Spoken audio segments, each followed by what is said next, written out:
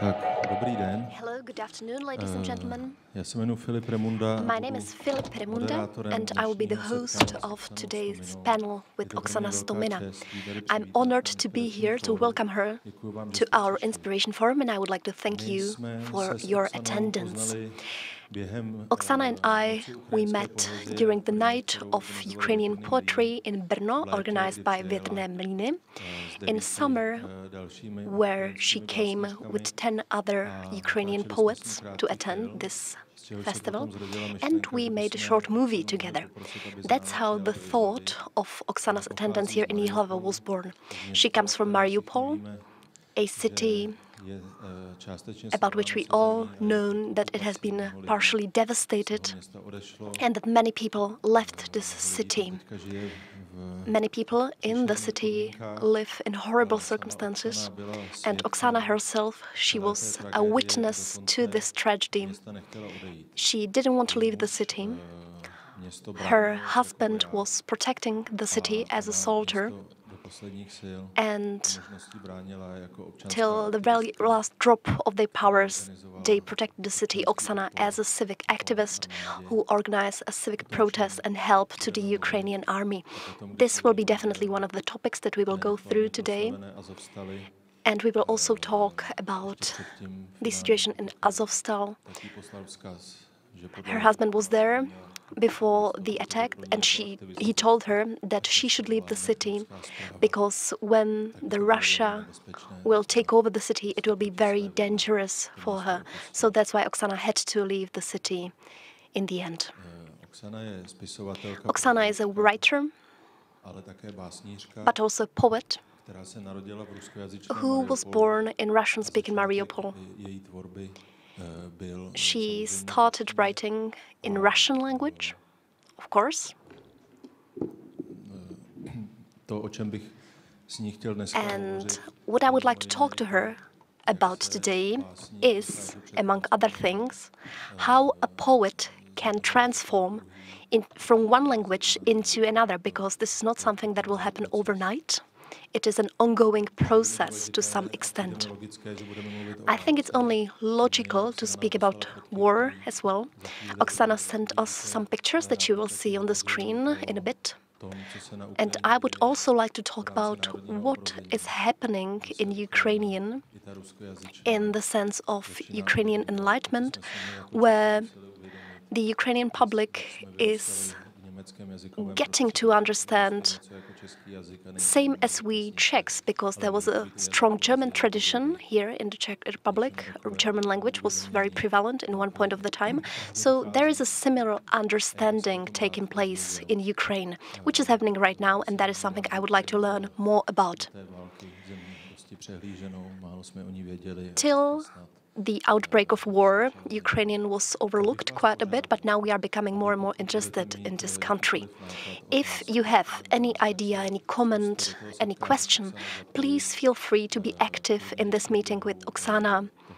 Feel free to raise your hand anytime you think of something. We would like to structure this. We will talk for a bit, and then there will be questions and answers, but if you have something to talk about in between, please do not hesitate to do so.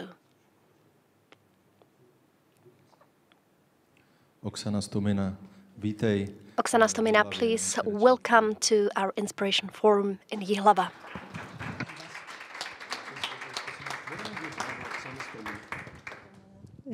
Алло, мене чути. Доброго дня, друзі. Я дуже вдячна, я вас встигла роздивитися, поки було світло. Дуже вдячна, що ви прийшли. Я навіть не здивувалася б, якщо б була порожня зала, тому що я розумію, чим далі від війни, тим менше, і це логічно, до неї інтересу. А ви перекладатимете, так? Dobrý večer, jsem moc ráda, že jste dnes přišli. Stihl jsem si vás všechny prohlédnout. I took a good look at each of you when there was light in the room, and I'm very happy that there is so many of you. I wouldn't be surprised at all if there will be nobody attending, because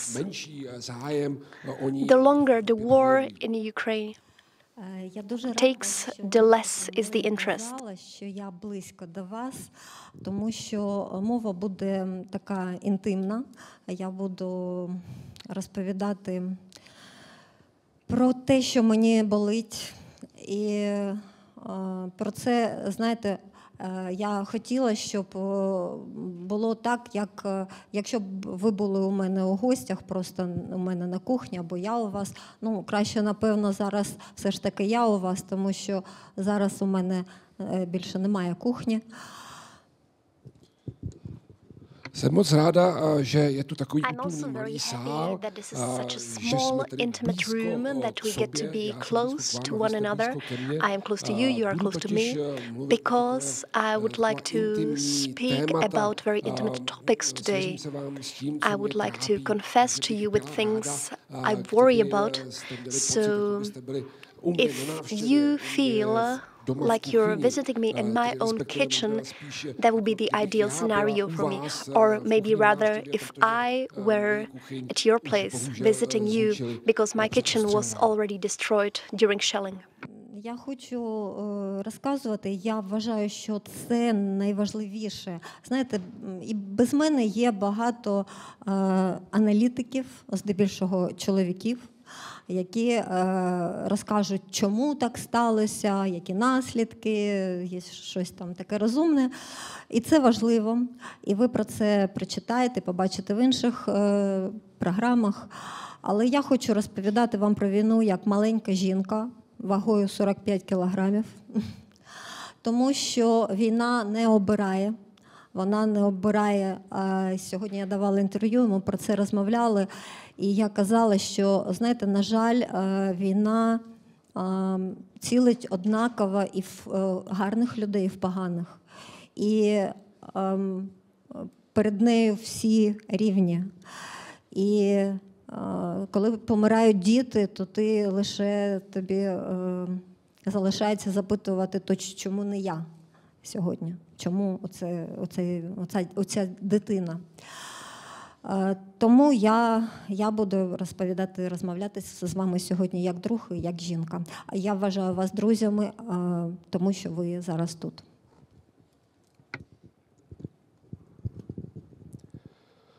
Tak já si myslím, že je důležité si povídat o válce právě v takovém intimním duchu. In such intimate atmosphere. Těch seriózních informací. In terms of serious information, we have many analysts who research why this is happening, what the consequences will be, and we can read about it in multiple sources. But I personally, I would like to speak about the war in this intimate atmosphere. Partly because of the fact that I'm a small woman of 45 kilograms. I'm a fragile, small woman, and it's quite clear that the war does not choose. Just yesterday, I had an interview where I mentioned that the war has its impact on good and both bad people, and that there are also innocent children dying in war. And when the children are dying, we might ask ourselves, why them, why not me? That's why I'm very happy that today we can speak here in this friendly atmosphere as if we were friends. Я буду щаслива запросити всіх вас в Маріуполь, коли ми повернемо наше місто. А це обов'язково буде скоро. І відбудуємо його. І я запрошую вас на наше тепле море.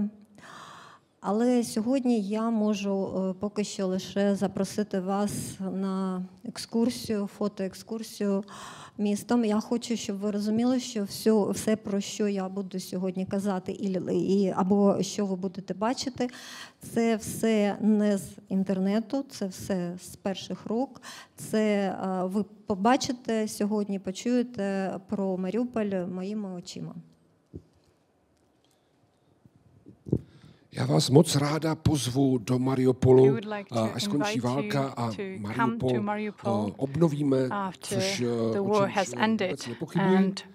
When Mariupol has been restored, which I don't doubt will happen.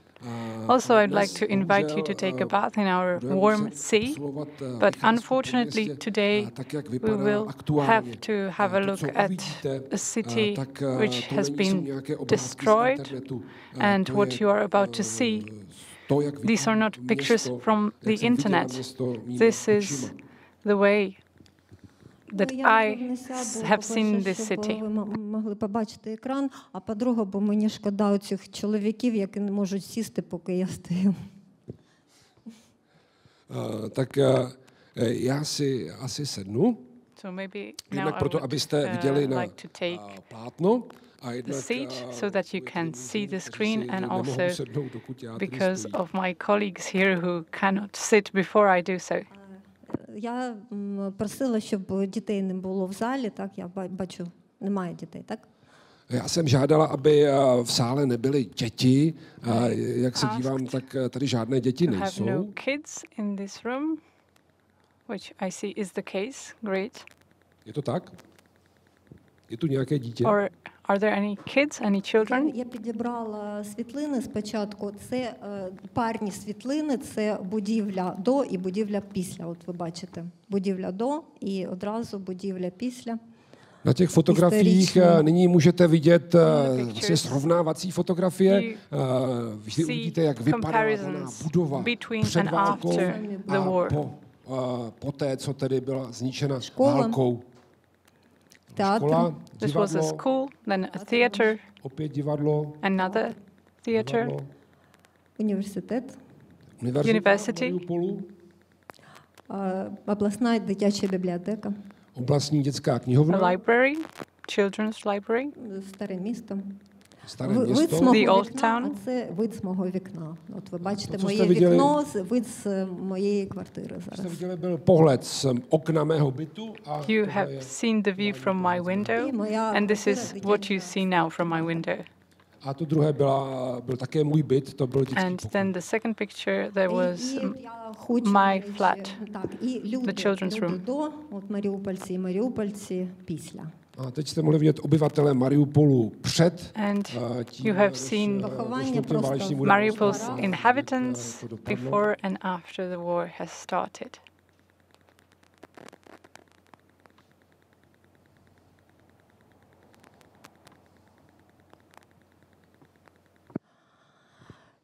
Ну, і це мій чоловік, таким, яким я пам'ятаю його, і таким, яким я його не бачила ще, тому що він в полоні, і він зараз дуже схожий на свого старенького батька.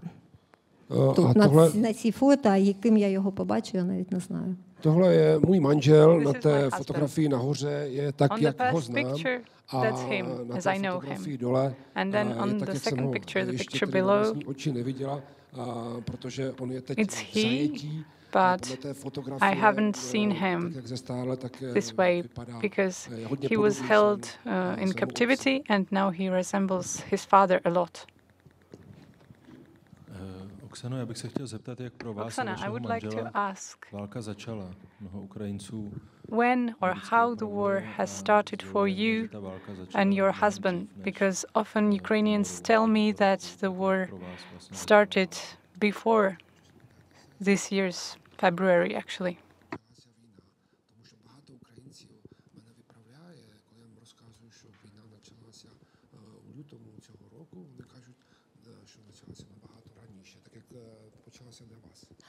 Однозначно, я вас теж виправлю. Так, війна почалася раніше, війна почалася в 2014 році. А як можна назвати, коли одна країна порушує кордони іншої країни? Як можна назвати, коли анексують території? Як можна назвати, коли вбивають людей? І загиблих було достатньо багато, і було весь цей час багато загиблих. Samozřejmě já vás taky musím opravit. válka začala mnohem dřív, začala v roce 2014. Jak se jinak dá nazvat to, když cizí stát anektuje území jiného státu, naruší jeho hranice, už v té době umíralo hodně lidí. And already in 2014 many people were killed. Почалося з 24 лютого, то вже якийсь, знаєте, інший рівень віртуальної гри. От мені так досі здається. Я досі не можу цілком усвідомити того, що відбувалося. І я вам можу сказати, що моя психіка, я вам зізнаюсь, що вона давала просто збої там, в Маріуполі. Я кілька разів, у мене таке було, що я дивилася на те, що відбувалось, і якоїсь миті я наче виходила зі свого тіла, дивилася на це ззовні і думала, що це ж не зі мною, це ж не може бути правдою, це ж неправда. Samozřejmě 24. února se válka dostala, tak říkajíc, na vyšší level virtuální hry. Musím se přiznat, že až do současné doby se tak nějak nemůžu smířit, pochopit, co se vlastně stalo. Když jsem byla v Mariupolu po začátku války, tak moje psychika vykazovala takové reakce. I had reactions trying to avoid the reality. My psychology was struggling with that. So for a couple of seconds I would just leave my body, leave the reality and try to think that things were not happening. Я просто вам чесно з перших рук можу сказати, що Маріуполь просто практично знищений, він спалений. І коли я дивилась на те, що відбувається, я не могла повірити, що це роблять люди. Мені здавалося, що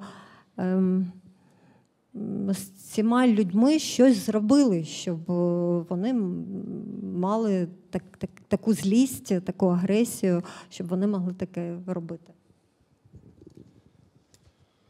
Musím vám říct, že Mariupol je zcela zničený, je to naprosté spáleniště. A já když jsem to viděla, tak jsem si říkala, že tohle nemohli snad ani spáchat lidé, že něco udělat, že normální člověk něco takového Мені здавалося, що цих людей, таких людей, їх має бути, скількись там, знаєте, що вони якоїсь миті скінчаться, ці люди. Але я з жахом констатую, що таких людей майже ціла країна. І це жахливо, і ми з цими людьми на одному земному шарі, і поки то є так, ми всі в небезпеці, і будь-які інші країни не менше за нас.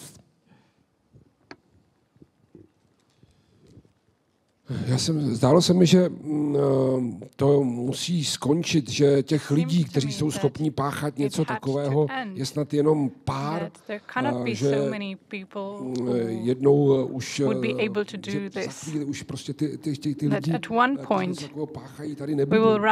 Jenže ukázalo se, že takových lidí je hodně, but it turned out that there were many more people like this, that there was a whole country capable of this. S těmihle lidmi, s tímto státem na jedné planetě a and this country exists něco takového on the same planet. Tak nikdy nebudeme v bezpečí. So until this changes, we will never be safe.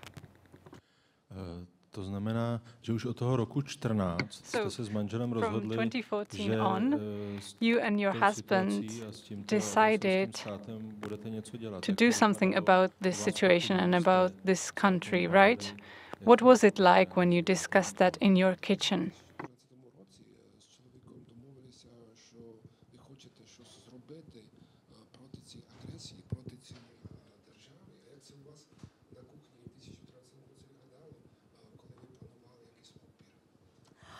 Ні, насправді ні. Ми не планували.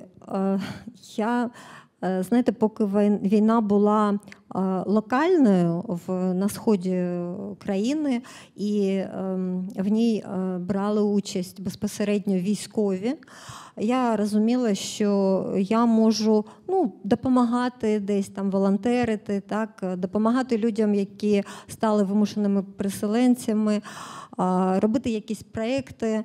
Але на цьому, звичайно, і моя місія, і місія мужа, чоловіка мого скінчувалась. І ми не думали про те, що взагалі таке можливо.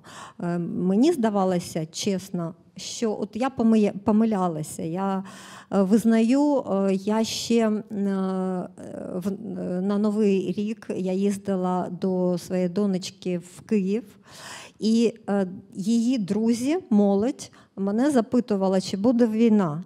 Ти ж там ближче, ти постійно спілкуєшся з військовими, там, з розвідниками, у мене дуже багато контактів.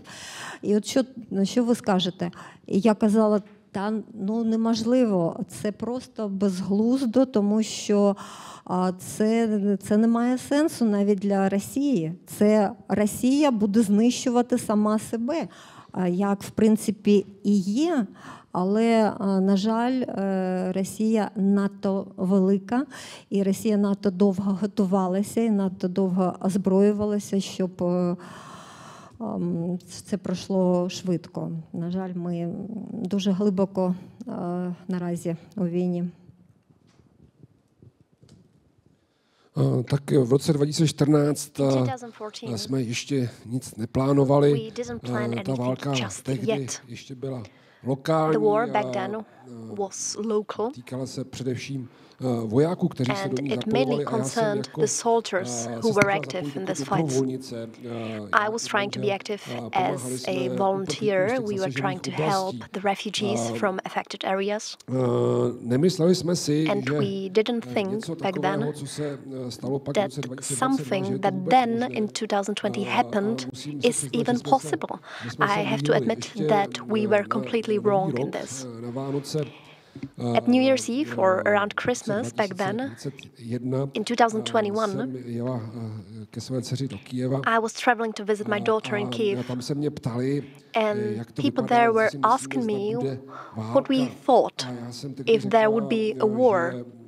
And back then I said that it's nonsense and that such war wouldn't make any sense even to Russia itself, because Russia would be destroying itself in principle. But as it showed later, Russia is a huge country which is self-destructed in a way. And as we learned later, back then Russia was already preparing for this war. They were gathering weapons and it was inevitable. Ми не готувались, більше того, як виявилось, і країна не готувалась. Навіть вже маючи війну, і ми мешкаємо в місті біля війни, і, як виявилось, у нас навіть захисних споруджень було дуже мало, і справжніх укриттів дуже мало. Люди ховалися по підвалах, а іноді навіть підвалів не було, і людям просто нема куди було сховатися. Protože s tím nikdo nepočítal, tak nobody was really counting with this. And that was the reason why people in the beginning of 2022 weren't evacuated just yet. They weren't preparing for the war to come. In principle, we were in Mariupol, a few kilometers really from the front line. But even though we didn't prepare at all, there were no bunkers. We used regular cellars as bunkers, and many houses didn't have cellars at all. So there was not enough of these bunkers. А я взагалі мурах переступаю, щоб ти розумів, на вулиці. Тому я взагалі не про війну. І тим більш дивно навіть для мене самої, що я залишилась в Маріуполі. І це було дивно для мене. Це було дивно ще й тому, що це дуже швидке і остаточне рішення було для мене, який складно навіть в магазині обрати хліб. Я коли в магазині обираю хліб, я дуже багато часу витрачаю, тому що я не розумію, що я хочу. Але оце рішення я прийняла просто за хвилину. Я розуміла, що я хочу бути в Маріуполі і зробити все, що я можу, максимально для того, щоб відстояти своє місто. Právě protože jsem s tou válkou vůbec nepočítala, nebyla jsem připravena na to, že budu nucena přijít rozhodnutí, ale nakonec I wasn't prepared to take very important decisions. In the end, it was much faster, even faster than picking your pastry in the supermarket. Usually I'm thinking about it quite a bit. When I'm in a supermarket, I'm thinking, should I choose this type of bread? Should I choose that one? Which one will be better? When the war started, I had to decide in that very moment that I would stay in Mariupol and that I would do everything in my power to overcome the results of war. And in that time, your husband was already protecting the country with a weapon in his hand. Is that so? Ні. В той момент, коли почалася війна, ми спали в своєму ліжку. І зателефонувала донька рано вранці, там, на 4:45, здається. І я, коли побачила, що телефонує донька в такий час, я зрозуміла, що війна. І другим дзвінком був вже дзвінок. Мій чоловік, він взагалі транспортник, він був дуже довго начальником порту Азовсталь. Але він, як всі в пострадянському просторі, не знаю, як у вас таке, він має вищу освіту, і всі, хто навчаються, вони стають офіцерами запасу. Вони проходять військову кафедру, і він був офіцером запасу. І напередодні, просто за місяць до війни, вже події розгорталися дуже так небезпечно. Я ще в це не вірила, не хотіла вірити, але вже військові напружилися і почали щось робити. І тоді так, от мій чоловік пішов і він підписав контракт. Це було за місяць до 24 лютого. І в цей день його просто о 5-й його визвали, і більше він додому відтоді не повертався. 24. února, to si pamatuji do těchto chvil, spali doma v Mariupolu. We were actually sleeping at our home in Mariupol, and at 4:30 a.m. our daughter called us. That's how I learned the war started, because otherwise she would never call us at this time of day. Shortly after that, there was another call concerning my husband. To explain this, my husband was a civilist. He worked in the traffic sector, and in that time he was director of a port in Mariupol. And because he was a university graduate, he became active in the army as a sergeant in reserves. And when the war started, there was a tension increasing in the reserves as well. And my husband, before the war, before the 24th of February, decided to sign the proper contract. And once the war started, he was recruited. That's how he became active in the war, and I never saw him after that. Дуже просила виїхати одразу, але навіть ті, хто, я вирішила залишитись, але навіть ті, хто хотів виїхати, це було не так просто, тому що єдиний потяг евакуаційний пішов з міста о 10-й годині, 24 лютого о 10-й годині, і після того вже колії були зруйновані обстрілами, і більше жоден потяг вже не зміг виїхати. А щодо автотранспорту, з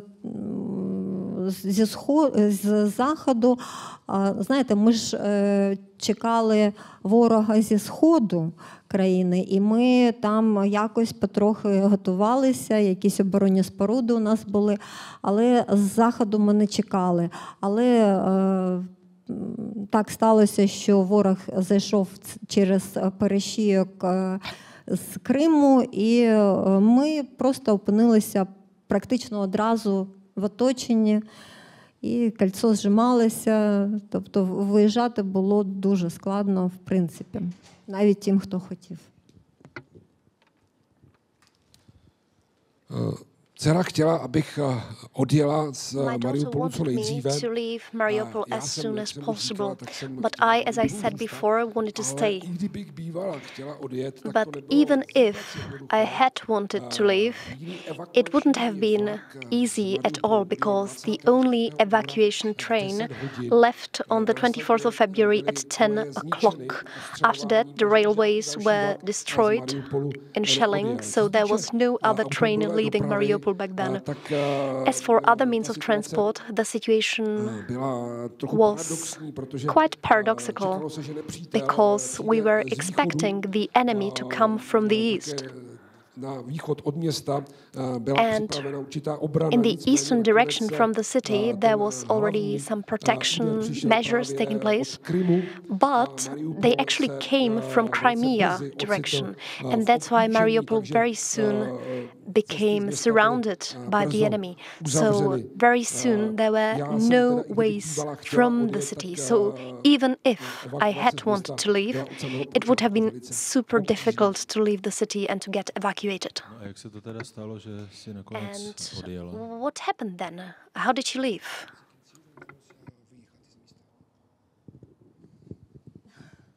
Жахливо. Це було дуже страшно.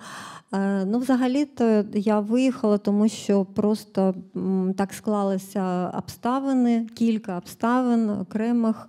Я цього ранку, кожного ранку я ходила в волонтерський центр. Це було недалеко від мого дому, за 2-3 вулиці, але це було дуже страшно. Знаєте, на війні по вулицям, знаєте, як ходиш, як по транспортерній ленті в аеропортах, коли ти йдеш на зустріч руху. От приблизно так. Ти біжиш, а вулиця не закінчується, і поруч падають снаряди.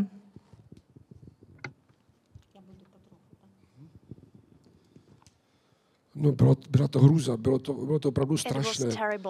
It was a real nightmare. Byl takový souběh okolností. It was actually a coincidence of many things that took place on that day. In the morning, I went to a volunteering center where I helped. It wasn't far from my house, like 2 or 3 streets, but so that you can imagine what it looked like. When you wanted to go through the streets during war, where there is active shelling taking place, it is similar to the situation at the airport, where there is an airplane taking off. You can see the bombs falling in front of you, so it is really something terrible. Чи то від того, що ми тягали мішки в волонтерському центрі, чи то від того, що ми спали на холодній підлозі в підвалі, чи то Богу так було зручно, чи тому, що навіть такі круті волонтерки, як я, всього лише люди. Отже, у мене прихватила, я так прозаїчно дуже прихватила спину. І я трохи затрималася в підвалі. Із-за того там довелося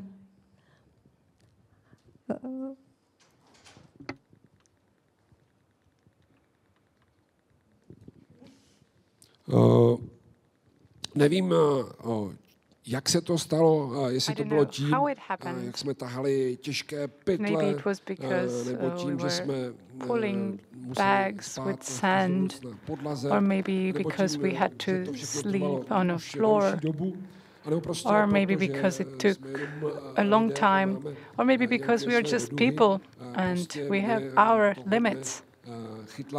But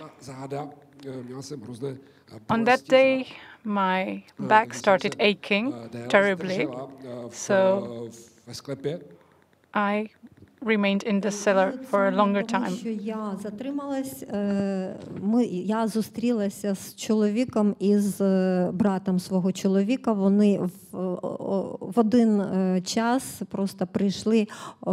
Один приїхав з дому, брат чоловіка, чоловік приїхав з Азовсталі вже, щоб подивитися, чи я ще жива. І саме тому, що вони приїхали разом, вони мене змусили поїхати, тому що брат чоловіка приїхав по мене, він сказав, що ми вже не можемо, у моєї дружини просто нервовий зрив, вона збирає дітей, ми будемо виїжджати, і ми хочемо тебе забрати. І якщо б не було чоловіка в ту мить, я б залишилась, тому що я ж герой, тому що я не могла б поїхати, не попрощавшись з чоловіком, я б залишилась. Але він прийшов просто на 3 хвилини. Ми всі втрьох зустрілися випадково. І він мене всадив в автівку, просто силоміць, і змусив поїхати, сказав, що йому так простіше буде, йому так буде спокійніше. Але і я вже розуміла, що лінія фронту була дуже так, знаєте, дивно звучить, але ви уявіть, що от зараз ви тут сидите, а на сусідній вулиці лінія фронту, там танки, вони отут біля. І от лінія фронту була на сусідній вже вулиці. І я розуміла, що місто візьмуть, що місто буде окуповане. І, звичайно, я не хотіла потрапляти, в принципі, в окупацію, а потрапляти в полон тим більше. І я розуміла, що я живу в самому центрі міста, я волонтерка, там є списки, я в російських списках давно, чоловік мій військовий. Якщо прийдуть по мене, то кому це потрібно, щоб мого чоловіка шантажували, наприклад, мною потім. Тобто вмовили мене. Tehdy došlo k takovému souběhu okolností, jak už jsem o tom mluvila. Many things were happening at once. Přijel totiž bratr mého manžela a zároveň přijel také manžel, který se přišel podívat at the same time. Azovstali, kde he went to check the Azovstal steel plant, which was being besieged by Russians. And his brother later told me that his wife made him come for me because she was afraid that something might happen to me, so she told them to try to bring me to safety. And at that time, I was there with my husband's brother and with him, and my husband insisted that I go. I didn't want to leave, but he just made me go in his car. I went from the cellar. I didn't even go to our flat. I went directly from the cellar to the car, and we left.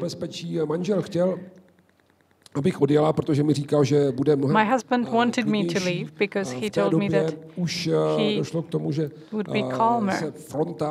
he would be less worried about me. The front line was already approaching our street. It wasn't obvious, but my husband already knew that in the neighboring street there were already fights raging and the front line was moving in our direction. So I already guessed that our city would fall. And I didn't want to live in an occupied city. I didn't want to fall captive. And Russians knew that my husband was active in the city's defense. So obviously, if our city is occupied or were occupied, they would come for me. Вже виїхала з міста. Я, уявляєте, я навіть стояла з чоловіком, він приїхав всього на 3 хвилини, у нього було 3 хвилини. Ми прощалися з ним в під'їзді, і він плакав, а я ні. І я плакала теж, я плакала просто, але сліз у мене не було.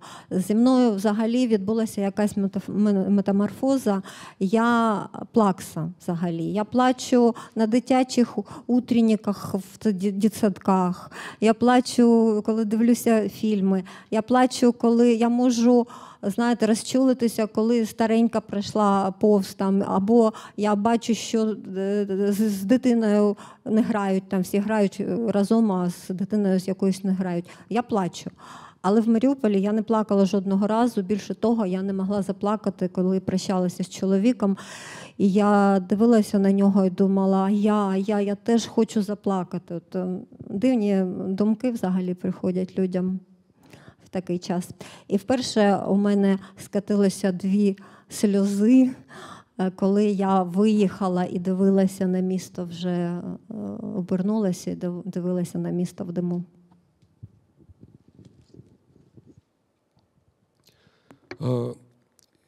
Když už jsem opustila město, tak jsem se rozplakala. Vlastně můj manžel plakal už ve chvíli, kdy se mnou sešel. From the moment we met. Tak to setkání naše tehdy trvalo our meeting lasted only 3 minutes or so. I wasn't crying during the meeting. Or we could say that I was crying deep inside, but I was not able to actually shed tears. Although I'm a person who cries a lot, who cries easily, watching a moving film, or the fate of a lonely old grandmother or a lonely child at a playground. But in Mariupol, from the start of the war, I never cried. I started actually shedding tears when we left the city. Then I turned back and I saw the city for the last time and started crying.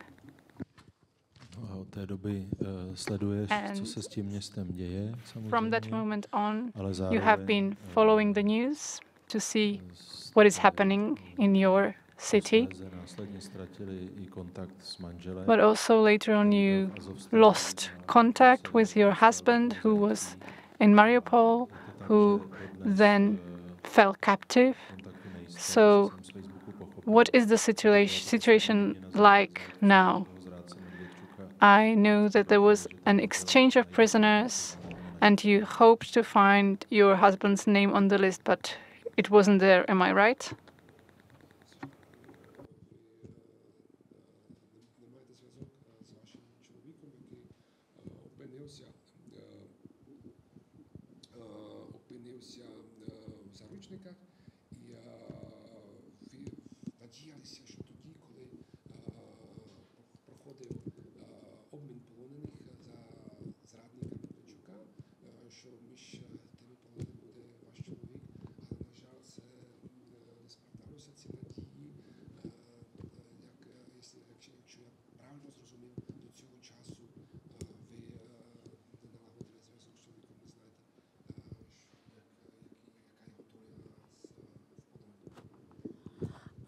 Насправді я не сподівалася, що мій чоловік вийде в перші обміни, тому що я знаю, скільки жінок є, а мій чоловік завжди поступається місцем жінки. Я розуміла, що є поранені, там дуже багато було поранених дуже багато жінок, і є медійні особистості, яких потрібно забрати, аби їх не використовувала російська пропаганда, це важливо. Я свідома жінка, така свідома дружина. Я себе вмовляю, що це все було правильно, але все рівно, звичайно, я тримала, знаєте, у мене дрижали руки, коли я тримала телефон і роздивлялася списки тих, хто вийшов. І так, звичайно, мені дуже хотілося, щоб мій чоловік був там. Ні, він не там, і ми досі не мали жодного зв'язку. Ми навіть мали зв'язок з ним, коли він був в оточеному Азовсталі. Навіть там вони виходили на зв'язок, це було дуже складно. Вони виходили, хтось, наприклад, всі хлопці писали смски своїм дружинам, віддавали комусь одному, і ця людина, завод, величезний завод, це майже містечко маленьке, по якому транспорт ходив раніше. І їм треба було пробігти під обстрілами, жахливими обстрілами, такими, що здригалося все місто,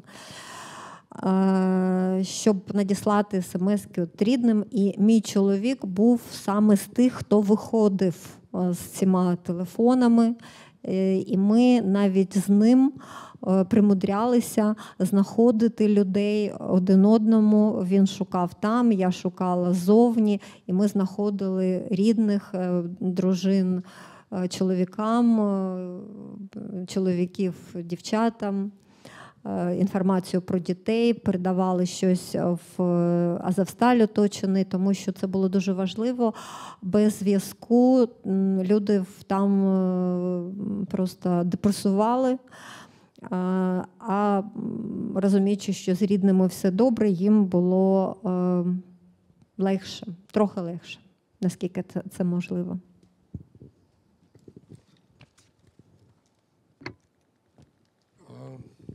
Nedělal jsem si velké naděje, že mezi výměnnými zajatci bude v těch při těch prvních výměnách můj manžel, list of the prisoners released by the Russian regime. Řada těch zajatců má manželky a because many of those prisoners of war have wives, and I know my husband, he is such a good person. He would always want the others to go first.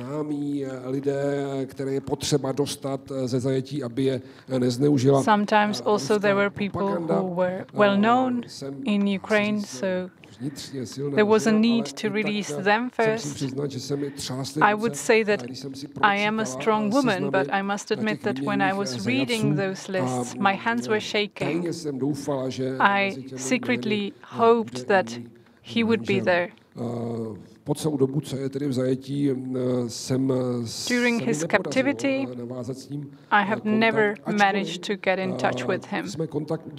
Although we were in touch back when he was in Azovstal. At that time it was difficult too, but we would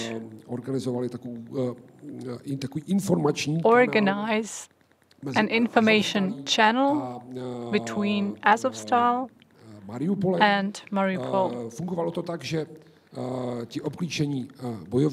The functioning was as follows. The soldiers would write text messages. It wasn't possible to send them directly from Azovstal.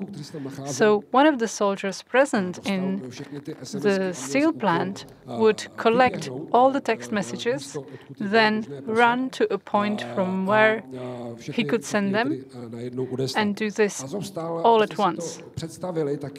Azovstal is a really huge plant. It's an equivalent of a whole town. There used to be a bus that would go through Azovstal with several stops in the steel plant alone. So it takes quite some time for you to reach the point from where you can send your text messages, and it was often my husband who would do so, although it was very dangerous. So while he was passing on information from Azovstal, I was looking for people concerned by those messages, families to whom the messages were addressed, so that they know that their fathers, their husbands were safe. It was quite depressing not knowing the situation of your spouse or your father. So it was much easier for me to cope with this when I was receiving information regularly. Я просто згадала зараз цей період.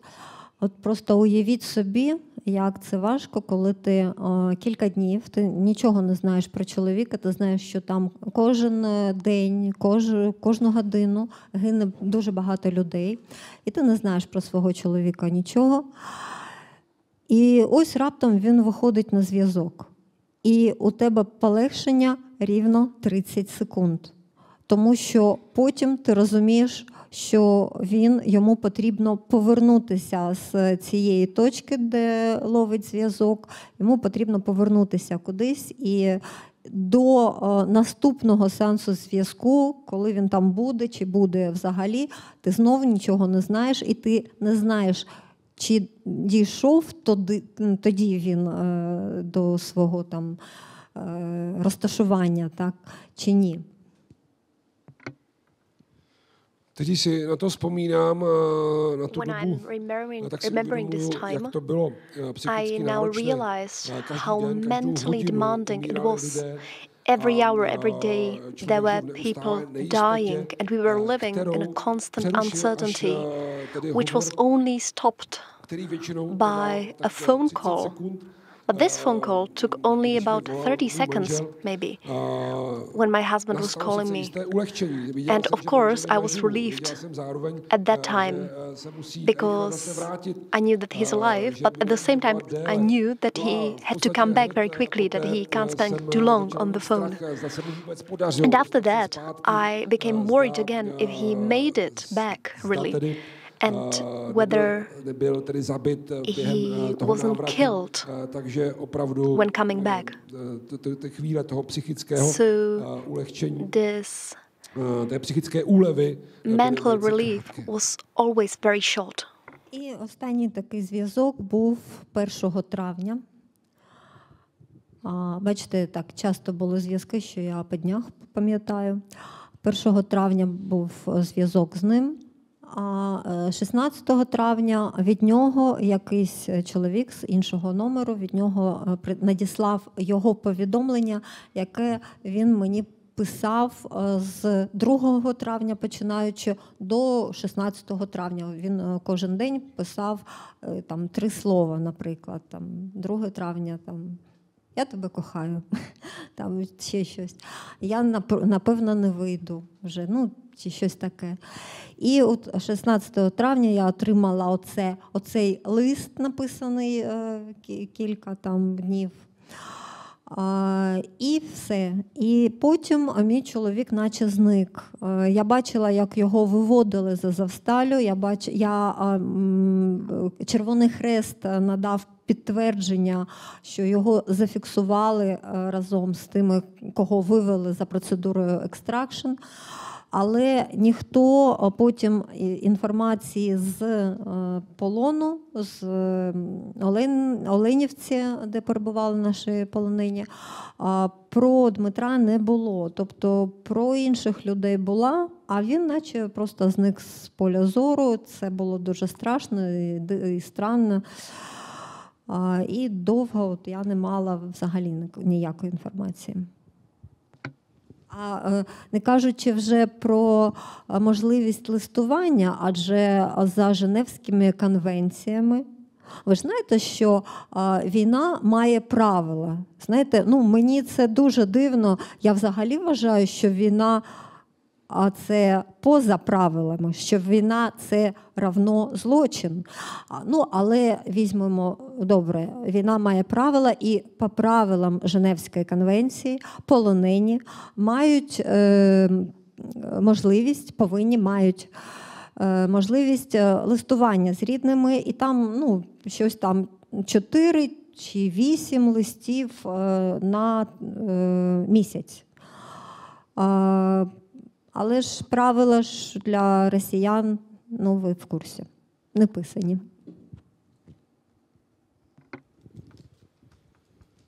Poslední kontakt s manželem telefonický jsem měla 1. května. By phone was on the 1st of March. Přesně to datum, kdy jsem s ním I remember it very well. No a pak 16. května And then on the 16th of May, odeslal jeho zprávy, které psal there were messages from him, but those messages were actually written between the 2nd and the 16th of May.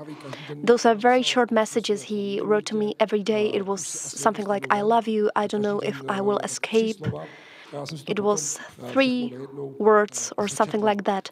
And then I read all those messages at once. After the 16th of May, my husband disappeared seemingly. I saw him being taken away from Azovstal. The Red Cross actually confirmed that my husband was one of the people who were taken away from Azovstal and brought to Russia. But while there were incoming messages about other war prisoners, there were no messages about my husband. What is quite interesting from my point of view is that I couldn't even send him letters, because I came to know that war has its rules. I don't know if you've ever heard of Geneva Convention, but to me this was quite surprising at once, because war, in my view, is a crime. It has nothing to do with the law, with rights.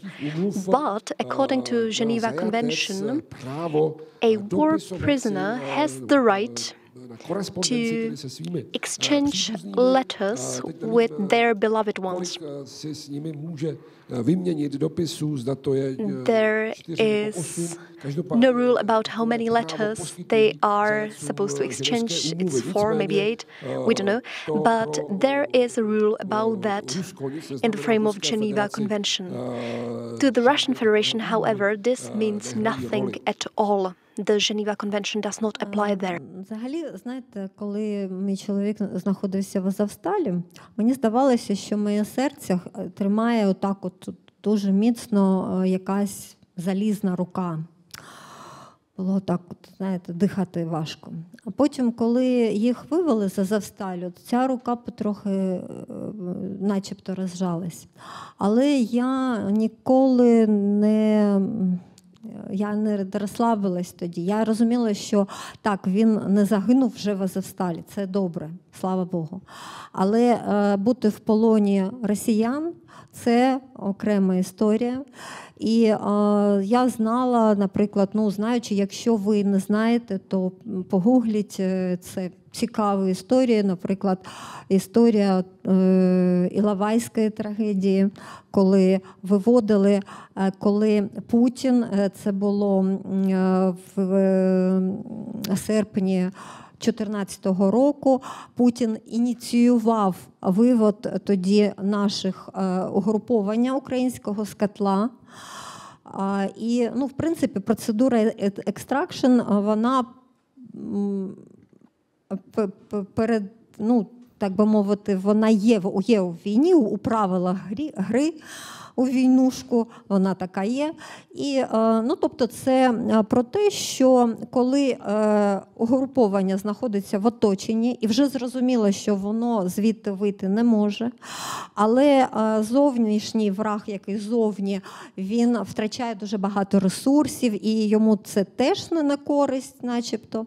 І вони домовляються, що тих випускають живими, але вони залишають цю територію. І в Іловайську це ініціював Путін тоді, під Іловайськом, там був стратегічно дуже важливе таке місце. І наші величезне угруповання, воно просто строєм йшло, колонами йшли люди, яких просто розстріляли. Там величезна кількість було загиблих. Така сама історія там кілька разів ще повторювалась, тому я не обольщалась щодо того, що мій чоловік в безпеці, начебто в полоні. Ні, я розуміла, і це дійсно сталося, коли був теракт, ви, напевно, знаєте про це, в Оленівці, був вибух величезний, і от тоді оці пальці зжалися неймовірно, і це дуже страшно листати списки і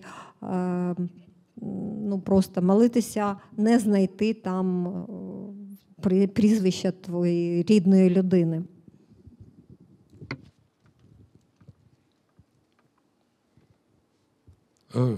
Dokud bojoval můj manžel v Azovstali, my husband was still fighting in Azovstal.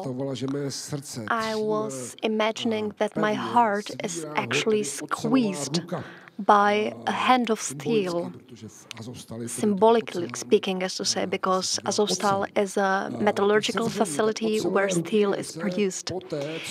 This squeeze of a metal hand Azovstal byla dobyta, nebo poté, co se ti vojáci vzdali, tak se even relieved a bit after Azovstal fall.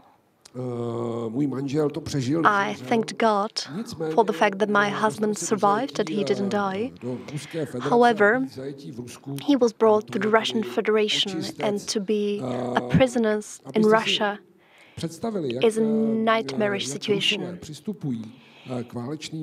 So that you know how Russians approach the war prisoners, try to look up Ilovaisk tragedy, which happened in August 2014. Putin himself actually initiated the departure of soldiers from Ilovaisk. And this was actually beneficial to both parties, because when one part of the fighting parties becomes besieged, there can be an agreement made. If the other party comes to the conclusion that they want to waste their forces on unnecessary fights. In such moment, the party can offer the departure of their soldiers from this area without killing anybody. So one party gains the territory, and the other party is basically capable of saving their soldiers' lives. In 2013, at Ilovaisk, something like this should have happened. It was initiated by Putin himself, as I said, but what actually happened was that the leaving Ukrainian army which were leaving the place of the battles became the objective of intentional shelling from the Russian army. We can basically say that many Ukrainian soldiers lost their lives in this intentional shelling while departing from the battlefield at Ilovaisk. Something similar actually happened with the war prisoners from Azovstal. They were situated in a facility in Olenivka, and there was a big explosion. It was a terrorist attack initiated by the Russian Federation, which was, however, claiming that the city was accidentally hit during shelling of the Ukrainian army. And I've mentioned this hand of steel in the beginning, and I felt the squeeze intensifying in this very moment, because when I was going through the lists of names of the victims of this terrorist attack, I was very much afraid that one of those victims could actually be my husband. Одне слово про теракт. Я просто згадую, зараз я спілкуюсь з багатьма військовими, з тими, хто вийшов з полону, і вони розповідали, як хлопці, якихось хлопців, якусь кількість хлопців, там 150 людей, вранці вивели з будівлі, в яких вони мешкали там в Оленівці, і їх вивели якусь кількість в окреме, там, якусь окрему будівлю. Тобто це настільки навмисно, настільки явно, що це навмисно. Їх виводили, і хлопці раділи, вони думали, що їх ведуть на обмін. І от хлопці, які залишились, вийшли з полону, зараз розповідають про це, і чути дуже боляче це. Я просто уявляю, люди сподівались, і вони вийшли, і вони прийшли на нове місце, і їх там просто спалили живцем. Так величезну кількість, серед них був один з моїх друзів.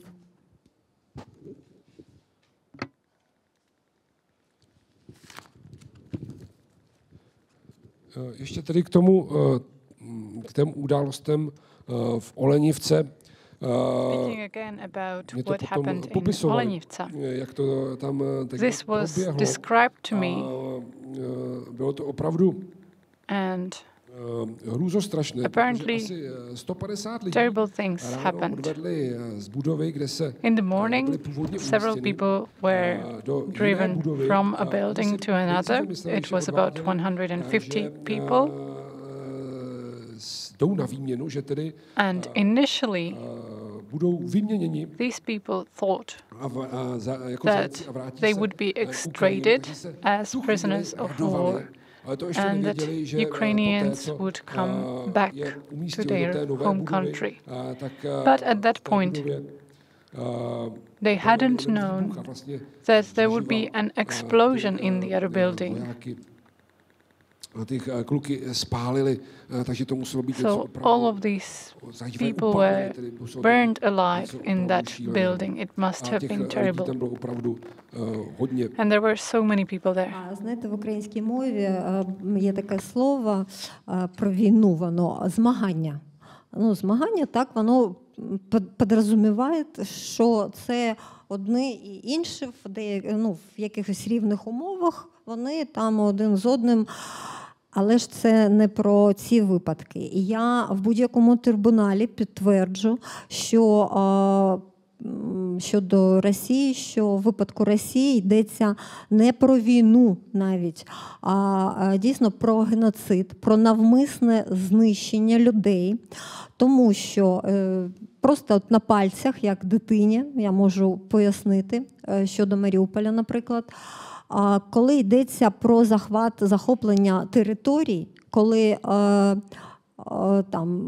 країні-агресору потрібна ця територія, вона в принципі, випускає людей, які не згодні. Ну, тобто вона зацікавлена в тому, щоб не згодні поїхали як найдалі, а тут залишились або ті, які хочуть жити з Росією, або, ну, там, або інших ми вб'ємо. Але так не було в Маріуполі. В Маріуполі людей не випускали. Навіть ті, хто хотів поїхати, їх доганяли і вбивали ще. Доганяли, вбивали ще. Люди там зміщувались, люди з східного мікрорайону їхали в місто, їх бомбили тут, вони там здвигалися, їх бомбили. Потім вони виїжджали і на трасі нас бомбили. На трасі мої друзі, наприклад, в машину моїх друзів попала під обстріл, там було 5 поранених в одній машині, і дитина в реанімації була 2 місяці після цього в Запоріжжі, коли вони доїхали туди нарешті. Тобто не давали. Ми перші 10 кілометрів за Маріуполем, коли виїхали з міста, 10 кілометрів, от ви розумієте, з якою швидкістю їде машина, так? Так от ми 10 кілометрів їхали 7 годин. Уявляєте собі? Тому що нам не давали проїхати. Людей тримали і вбивали. Вже людей, які залишили, ми вже залишили місто, ми намагаємось виїхати. Культуру, все. Тобто йдеться саме про знищення українськості.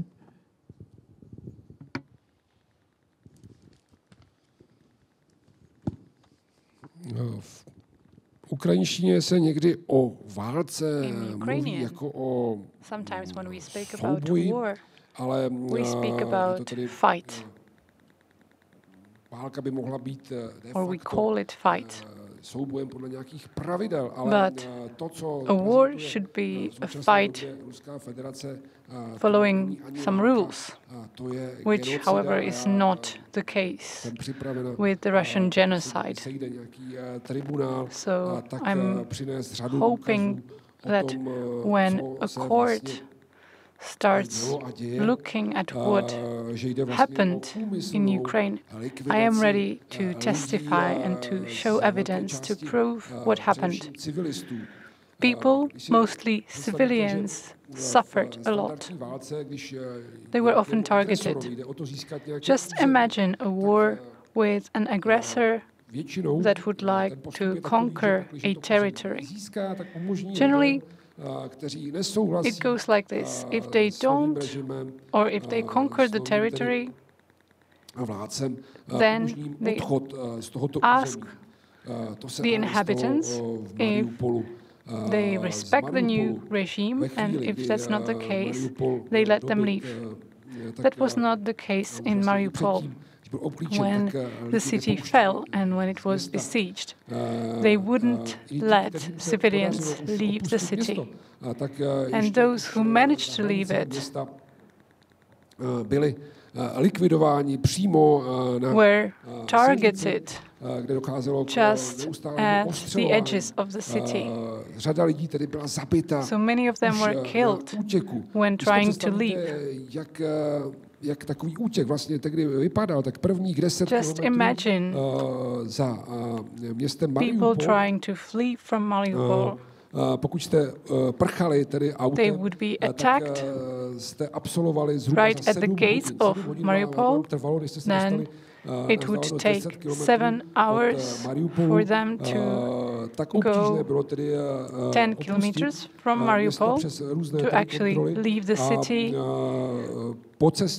with different controls taking place, and you would be targeted during this whole way, and many people died while doing this. This is a huge tragedy and a huge crime. So it is a great bravery that you have been showing in Ukraine, resisting with your arms and words.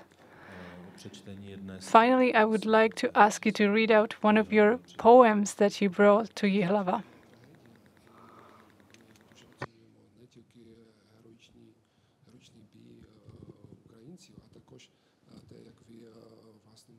словами борітеся проти війни. А я би хотів, щоб під кінець прочитали нам ваші вірші, один з цих ваших віршів, які ви написали про війну.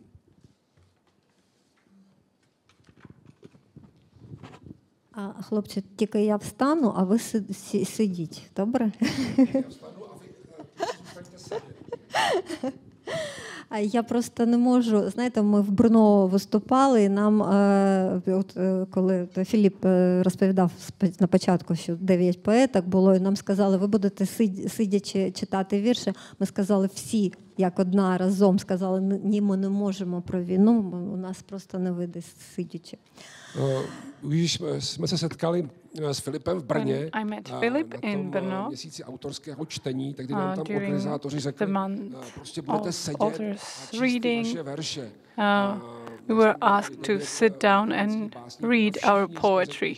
There were several poets, and all of us, we would refuse to read while sitting because you need to stand up when you are speaking about war. Досвітанкове, це самий довгий, найдовший. Přečtu vám báseň, která se jmenuje Předrozbřesková.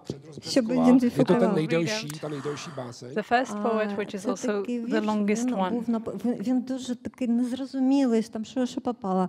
Він був написаний в той день, саме коли був теракт в Оленівці. Він був написаний напередодні. А вночі я дуже погано, як завжди тепер, дуже погано спала. І щось мені здавалося, щось я чула вибухи, такі, щось там чогось лякалася, не знаю. Багато дуже поганих новин зараз. І я встала просто і записала цей вірш. І щойно я записала цей вірш, мені надіслали фото мого чоловіка, оце, як ви бачили, з полону. І поки я розмовляла з братом чоловіка про це фото, мені телефонувала донька, щоб сказати про теракт в Оленівці. Тобто такий був важкий ранок у мене. Ta báseň možná bude místy vypadat trochu nesrozumitelně, ale já jsem ji napsala za rozbřesku toho dne, kdy došlo k těm událostem v Olenivce. Za takových opravdu zajímavých okolností. V noci jsem jako vždy... And the circumstances were quite special. I couldn't sleep at night. Then I would hear shelling. Hned tedy brzo ráno jsem si sedla a napsala at the dawn, I would sit down and write the verses that you are about to see. When I finished writing, I received a picture of my husband that you have seen here in the presentation, my husband who was held in captivity. And when I discussed this picture with one of my husband's friends, I received the news about what had happened in Olenivca, about the explosion of the whole building with captured Ukrainians. Досвітанкове. Напевно, інша назва була Сумбурнеп.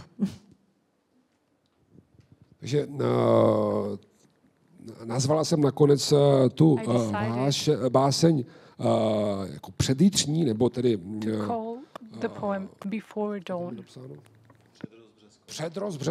Předrozbřesková. A jinak původní pracovní název byl Ospala. Десь на півсні, напередодні ночі, дістати сюди, розплющити очі, намагаюсь згадати, а де я прокинусь сьогодні? І чому мені так бездомно і так самотньо? Розумію, що про війну то не сон, не мара. Коротко запитаю Бога, за що ця кара? І знову, не отримавши відповіді від нього, встану на ноги. Слизька, наче лід підлога, хрусне, мов скло під вагою мого печалю. Де я сьогодні скитатимусь, де причалю, Мені аж на диво, байдуже і нецікаво. Від цього не допоможе ранкова кава, тож на сніданок у мене тепер новини. Читаю їх, не перетравлюю половини. Харків і Суми, Вінниця і Одеса. Боже, чи дійсно ти бачиш все це з небес, а? Чом не зупиниш нашестя оце вороже? Адже диявол не більший за тебе, Боже. Чуєш? Поговори з нами, Боже. Де ти? Знаєш, що крила носять тепер ракети, крилаті ракети, як птиці. Такі бувають. Вони прилітають додому, вони вбивають, просто вбивають дорослих, старих, малечу. Вони прилітають зранку або під вечір, іноді по обіді і серед ночі. Ти ж не для цього крила придумав, Отче. Я прислухаюсь, як щось там між ребер п'ється. Я намагаюсь розслабитись, не вдається. Роздивляюся зморшки, розчісую сивину. Пробач мені, Боже, я вся тепер про війну.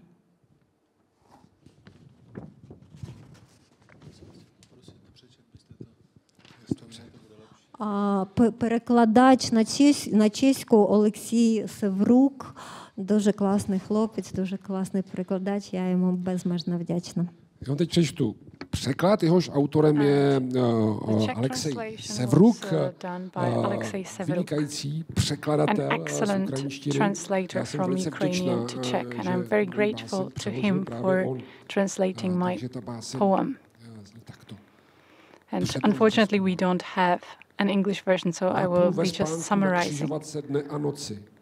A crossroads between the day and the night. Before I open my eyes, I try to remember where we will wake up today and why I am feeling so alone. I understand that the thing about war is not just a dream. I ask God briefly, why this punishment? Then I need to stand up again. The floor is slippery. Everything is heavy. Where will I wander today? Where can I drop the anchor today? I don't care. The morning coffee won't help, so I have newspapers for breakfast. I cannot digest half of it. Vyněsa, Oděsa. God, do you see this? Why don't you put an end to this? Why don't you stop our enemies? Aren't you more powerful than the devil? Speak to us.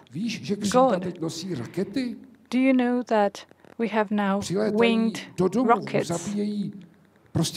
that fly to our homes, that kill the old and the young, the children and the elderly, at noon, at midnight, whenever? Have you created wings for this purpose? I hear something beating in my chest. I try to wake up, but it is not possible. My cheeks are covered with wrinkles. God, forgive me. I am all about war.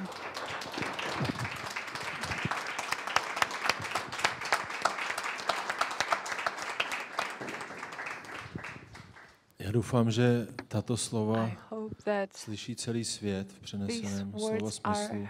Díky tomu, že Oksana je tak statečná, že thanks to Oksana's bravery, her courage, because she, despite all that she has experienced, decided to travel Europe and spread this message. It is very valuable for us here in Ji.hlava that she came, and it is very important for me to meet in person someone who never stopped fighting for their city, for Mariupol, for Ukraine, despite being full of aching.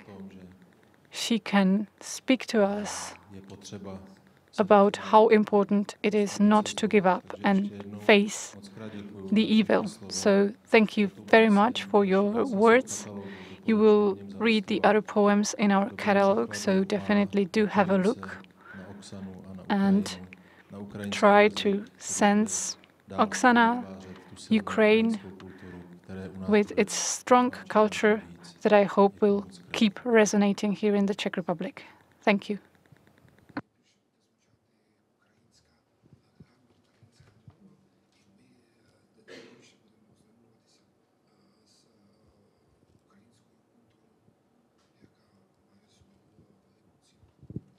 Дякую, Філіпе. А я, знаєте, що хочу сказати наостанок, що так, дуже багато російської пропаганди, дуже лякає холодна зима і високі комунальні платежі.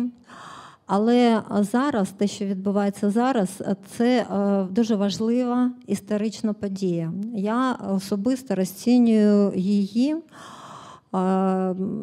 як, знаєте, зараз ми можемо зробити крок в напрямку гуманізації світу, в напрямку, ну, в якомусь важливому напрямку, розумієте?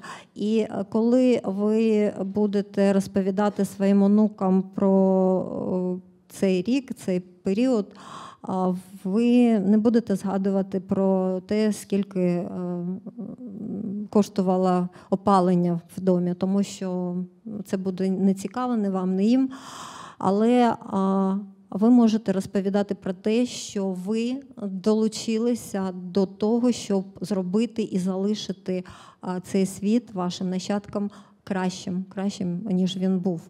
Тому ми разом всі повинні це робити.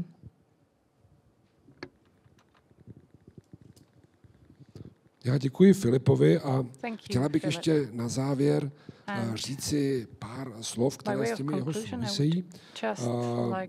Ruská propaganda, the Russian propaganda right now makes use of the fear connected with a tough winter, our fear from the energy crisis, the rising prices of energies, but right now we can undertake a step towards a more humane world.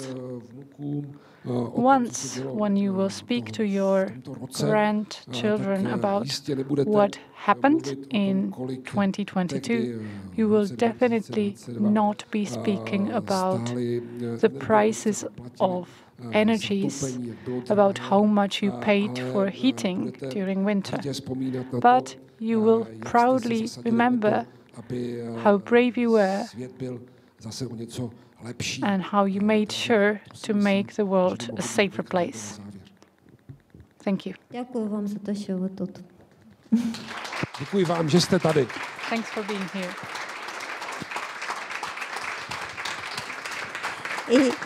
І не забудьте, після війни ви приїжджаєте всі до мене в гості. No a doufám, že po válce všichni přijedete těmi návštěvu, jste srdečně zváni. You will all come to visit Mariupol, my city.